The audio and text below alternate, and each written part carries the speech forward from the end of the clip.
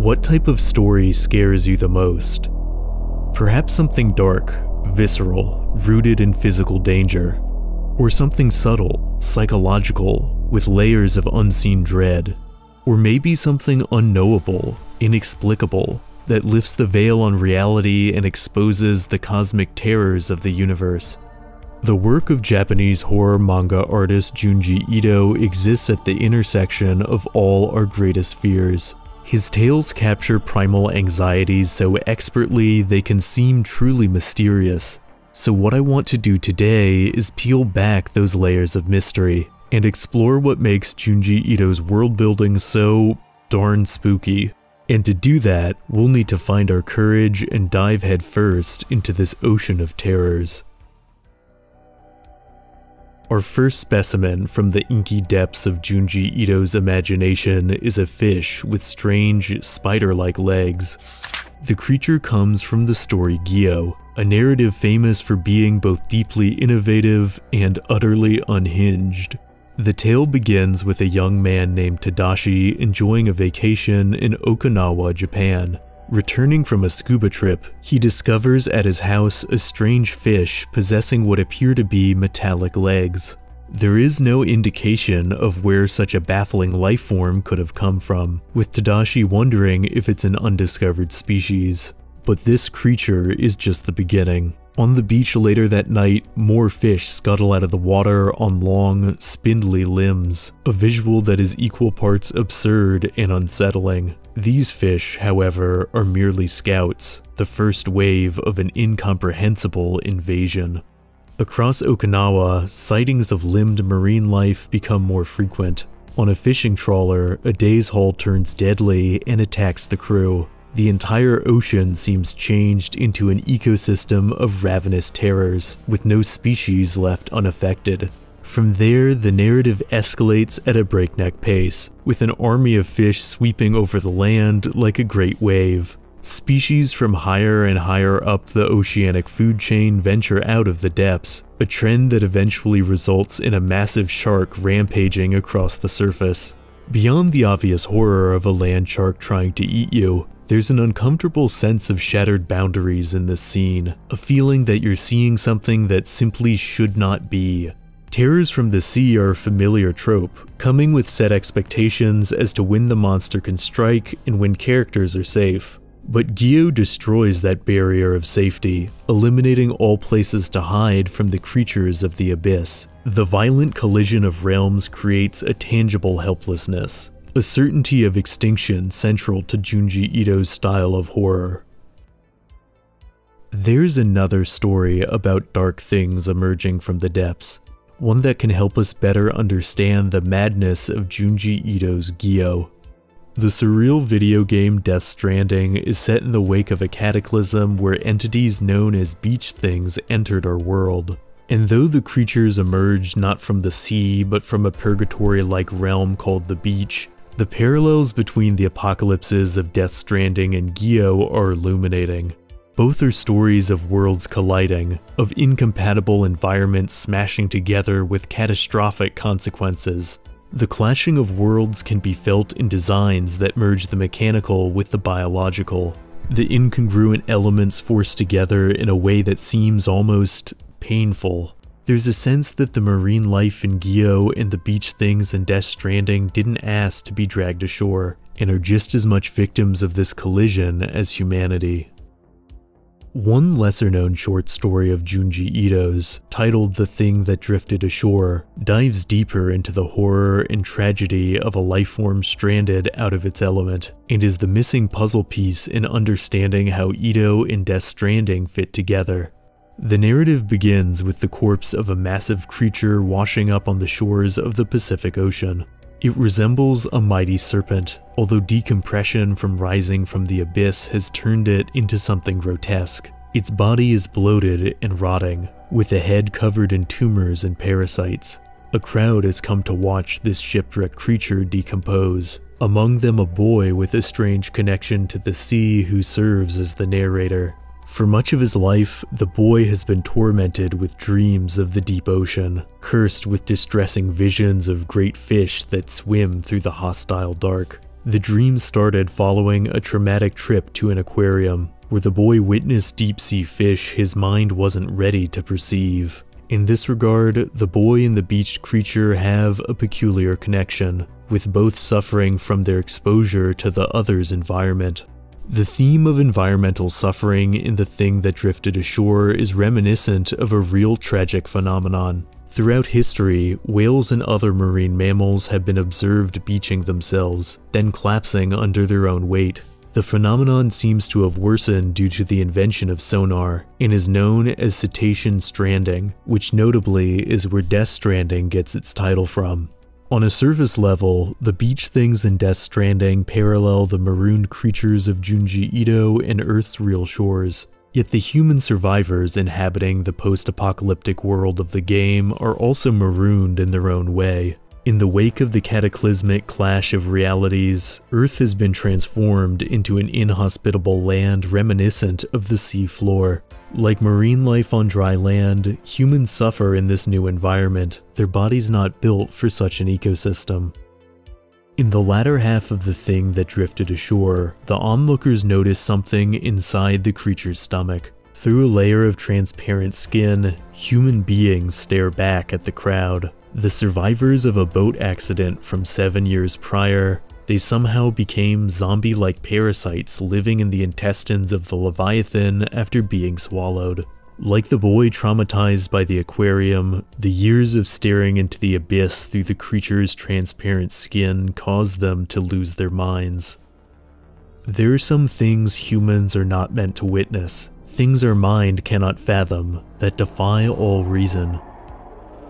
The crowd in The Thing That Drifted Ashore attempt to rationalize the unknown creature, theorizing how it might have moved through the depths, yet are ultimately unable to understand it. Likewise, multiple explanations for the limbed fish are put forward in Gyo, from a military experiment gone wrong to a natural phenomenon, but none seems quite right. A central element of what makes Junji Ito's horror world building so effective is how much he withholds from the reader.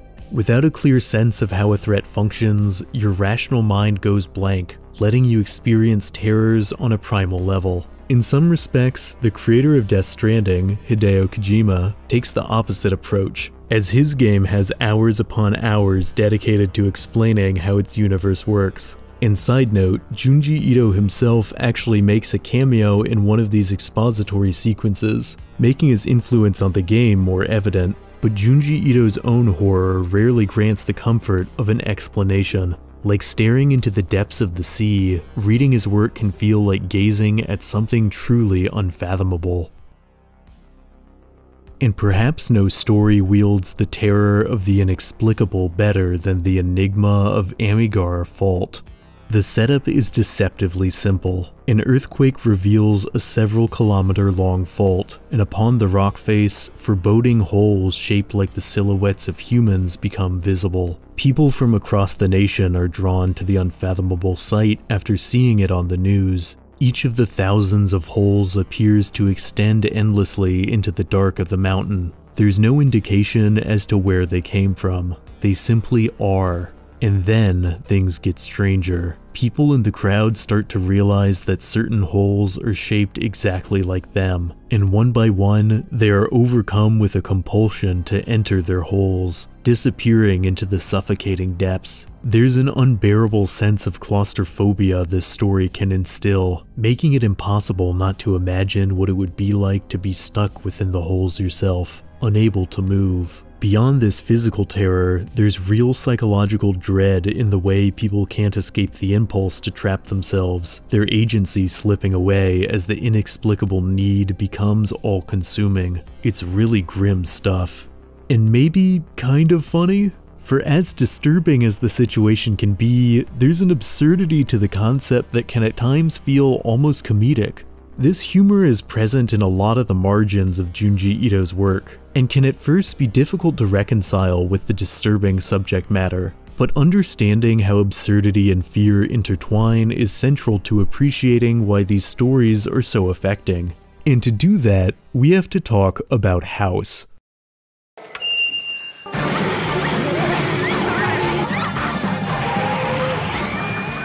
Directed by Nobuhiko Obayashi, House is a lot.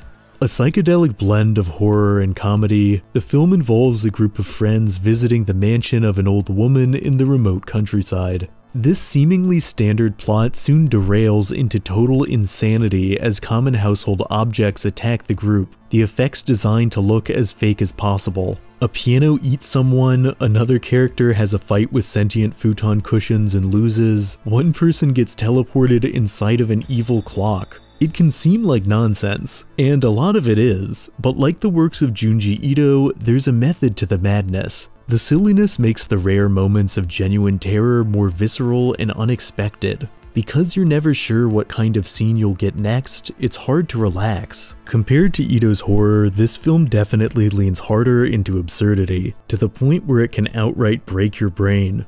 There's a scene where a pair of disembodied legs kick a cat painting, which destroys the spirit of a cat because the cat soul was in the painting or it was the painting, but then the cat was also part of the lady who owns the house, so she's destroyed, but then it turns out not really. Do not ask me what is happening because I do not know. If parts of House sound like they were written by a child, they were. Obayashi used story ideas from his young daughter, as he believed the irrational thoughts of a child would help the movie frighten people on a more intrinsic level. Yes, much of House is absurd, but ultimately all absurdity means is a lack of reason, and if you can't reason with something, you aren't safe from it. At the end of the enigma of Amigara Fault, every main character succumbs to the need to enter the hole they were made for. Months later, a research team discovers the fault extends to the other side of the mountain, but the holes are no longer the same shape. And from the darkness, something horrifically twisted is creeping slowly closer. And that's the last glimpse you get. You're left with no explanations, no resolution, just the terrifying, bewildering absurdity of it all. If there's a culmination to Junji Ito's work, an ultimate merger of fear and absurdity, I'd say it's probably a little story titled Uzumaki. I say little story, but Uzumaki is one of the longest Ito ever wrote, and in my opinion, ultimately the most unsettling. The narrative is centered on a city plagued by a mysterious, supernatural curse that takes the form of spirals. Yes, spirals. Every scare in the story links back in some way or another to the simple pattern, and if that sounds too strange to be frightening, well, wait and see. The spirals start small. A man becomes obsessed with the whirl of a snail shell, staring at it for hours. Tiny whirlpools appear in the city's water supply, but soon people's bodies begin to horribly contort into the spiral shape. The pattern spreads like a disease, with everything in the city becoming infected. Buildings loop back onto each other like a swirling labyrinth. Plants grow in endless, dizzying twirls. Even the sky itself becomes a horrible spiral, the clouds becoming a dark omen of the city's fate. One of the most discussed elements of Uzumaki is how helpless the main characters are in the face of such a cosmic, incomprehensible threat. Like the shape itself, there's an inevitability to the spirals, a sense from the beginning that things will only get worse and worse. The story conveys a level of powerlessness few pieces of media have achieved. If Uzumaki has a companion, another narrative experience that makes you feel similarly insignificant in the face of unknowable dangers, I'd argue it's the indie game World of Horror. Created by Polish developer Paweł Kosminski, the point-and-click adventure is all about making the player feel as defenseless as possible. In the story, you solve mysteries in a city afflicted by enigmatic entities known as the Old Gods.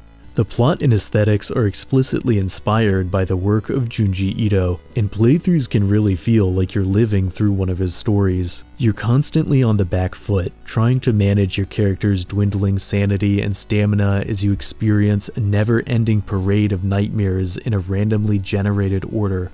It's not really a game that you win so much as a game that you undergo. Play for long enough, and some form of dark fate is virtually inevitable. I don't think it's much of a spoiler to say Uzumaki has a similar ending. As is the case across Junji Ito's stories, there's no winning against something so irrational it's impossible to understand. In the final chapter, there's some explanation as to where the spirals come from, but it's so vague it functions less like an answer and more like another question, another layer in an infinite mystery. Balancing ambiguity and irrationality with genuine fear is a tricky thing. Junji Ito pushes these concepts near their breaking point in Hellstar Ramina, an absolutely bonkers narrative about a planet that appears in our solar system out of the blue. What at first seems like a passing celestial object turns out to be something else entirely, as the planet opens a single giant eye and beholds the Earth. Ito's reoccurring theme of humanity's insignificance is perhaps at its most extreme in these panels, with Earth rendered a meaningless speck in a cruel cosmos. All attempts by humans to understand the interstellar visitor end in disaster, and mass hysteria grips the entire population. And from there, well, let's just say that the rogue planet turns out to have a rather large appetite. It's some truly out there media, to the point where it might be too much for some people. But Junji Ito's content is meant to be out there, meant to be so surreal and at times even ludicrous that you can't anticipate what happens next.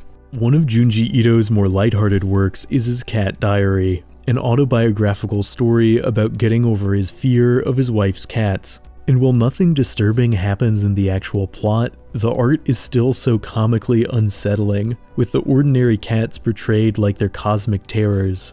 To me, this is Ito reminding us that the absurdity of his horror is a feature, not a bug, an essential part of what makes his work so consistently unpredictable. Ito's stories are an exercise in tonal contradictions, which is likely why his work is so hard to adapt. Despite many attempts, most translations of his narratives to other mediums feel like they're missing something. Even something as simple as adding color to his illustrations can throw off his delicate balance of ambiguity. That's why one of my favorite adaptations is probably Mold, an episode from a recent Netflix anthology that keeps things in black and white. The original short story tells the tale of someone returning to an old house only to find a nauseating mold has taken over the foundations. The lack of color is a huge part of what makes the art so effective, as it's difficult to tell what the mold really is. The episode's choice to keep the color drained from each scene preserves that uncertainty, that creeping sense that something else is going on in the house. The visuals work so well, I honestly wonder if all adaptations of Junji Ito shouldn't stick to black and white. Adult Swim has been working on a pen and ink adaptation of Uzumaki for a long time, and I sincerely hope it's as good as early footage makes it seem. For the dream of a perfect adaptation that recaptures everything that makes Junji Ito's art so special is difficult to let go of. But ultimately, Junji Ito's work is irreplaceable for a reason. The artist has been quoted as saying he'll spend multiple days refining a single panel, making sure the image perfectly captures the terror of what he's trying to convey. And you can feel that in every line, that relentless attention to detail that makes his art so rewarding to revisit and analyze. Yet at the same time, his stories often don't take themselves too seriously, reminding us that absurdity is just as much a part of life as bodily horror. In the end, like a pair of severed legs kicking a cat painting, Junji Ito's art is a deeply original blend of fear, silliness, ambiguity, and irrationality, as difficult to summarize as it is to duplicate. As always, thanks for watching. If you enjoyed this entry, please lend your support by liking, subscribing, and hitting the notification icon to stay up to date on all things curious. See you in the next video.